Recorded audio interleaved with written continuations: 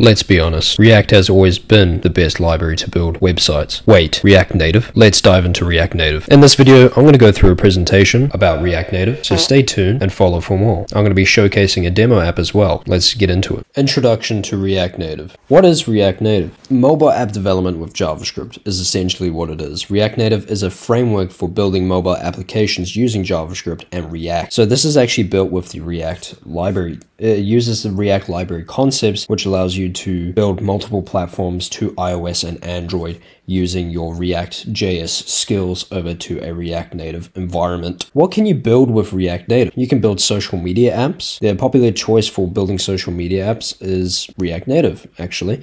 And it's smooth and it's responsive. It's very nice. You can import a specific UI libraries which you like, and it allows developers to easily integrate features like real-time updates, push notifications, etc., and social sharing.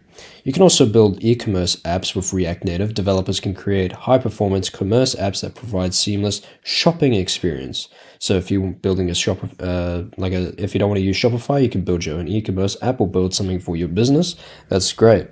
Productivity apps, React Native also is well suited for productivity apps. You can build productivity apps anytime you like, and the integration of calendars and task management tools is simply easy to do. You can build, so these are the concepts which you can do. You can build social network apps. You can build e-commerce apps. You can build travel apps, food delivery apps, fitness apps, gaming apps, whatever you can think about. That's what you can do with React Native. Popular apps built with React Native. So popular apps develop with React Native. You've got Facebook, you've got Pinterest, you've got Skype, you've got Instagram, and you've got Uber Eats. These are the most popular apps today which have been using React Native for their mobile app development environment. So let's get into this introduction on this basic app setup. So I've got my Warp terminal here. So let's actually try and set up the environment that we're going to be basically just set up for like a simple project, yeah? Okay, so to create a React Native app, you do basically npx create expo app, my app, and then that's it. Start it, it's going to load, and it's going to start a React app, a React Native app for you so that you can, it's already going to set up the environment, and then you can get started building your app. This is going to take a while, so just sit back and relax and drink some coffee.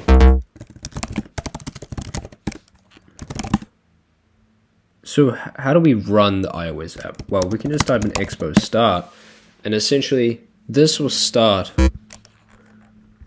So anyways, we can actually open up the JavaScript file. So I'm actually looking at the website, and they actually recommend to use Yarn. Yeah, so I made a mistake. They say use it instead of npm or npx, so we might need to use yarn create expo. Okay, now we do yarn create expo.